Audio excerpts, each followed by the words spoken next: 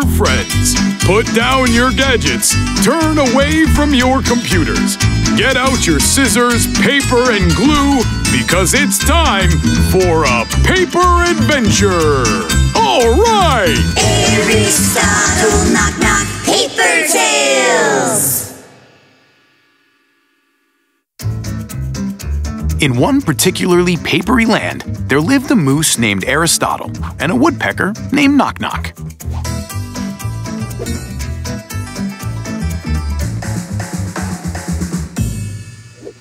One fine paperful morning, our friends received a very strange letter. Look at this, Knock. What a marvelous letter! Who sent it, Ari? It seems that the return address is the dark paperland, but I'm still not sure. The letter's all torn and has holes in it, and it's awful handwriting. Ari, let me check it out. I'm a true expert in awful handwritings. My aunt is a hen. You should see her scratch. It's clear as mud. Maybe this is not a letter, but a picture? We can hang it on the wall. Let's ask the postman who gave it to him. And the friends broke into a run to catch the postman who luckily hadn't flown too far away. The postman told them that indeed he brought the letter from the distant dark paperland, and it was written by a moose whose name was Tam Tam, an old acquaintance of Aristotle and Knock Knock. Tam Tam had intentionally learned the paper language to get in touch with his friends and write letters to them.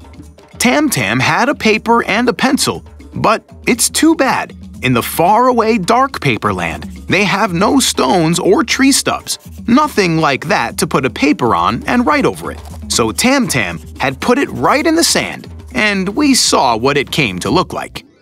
Oh, poor Tam Tam. He's so bad at writing, and we can't even read it. What if we send him a piece of fence?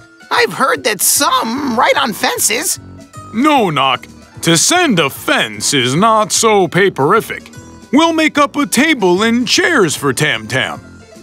Well, I'd rather build up a couch for him. I love couches. I'm a woodpecker after all. The friends set to work so hard that chips scattered away. Or more specifically, not chips, but paper cuts. But when the friends were through with manufacturing the furniture, they faced an unexpected problem. That's right. Go ahead. Move up. That's way too big and heavy. Knock, our furniture won't take to the air. So we'll never know what Tam Tam wanted to say to us. Oh, this will be the most mysterious mystery and secret of all the secrets. But what if it was something very, very important? Like the million-dollar question of life? Or maybe he needs our help. I'll have to think this through in a paperful way. What is there to think about? We gotta take it on! Quick and paperfully. If only we could send our furniture somehow in a small letter. Well, in fact, we can, Knock. What? How can we send the furniture in an envelope? A piece of cake. We'll make up fold-flat furniture. Hooray! Oh, how paperful! Take a piece of paper and fold it in two. Now, cut 2 lines and open the sheet and draw inwards the part that's been cut. You've got a stable and solid table now. Then, you can cut smaller lines nearby, and you'll have a chair. Or, to be more precise, a stool.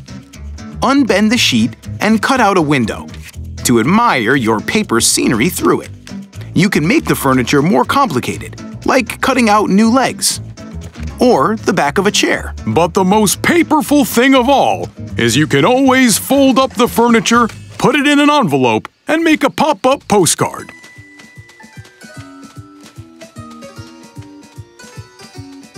A stamp! Hurry, we forgot to put a stamp on it!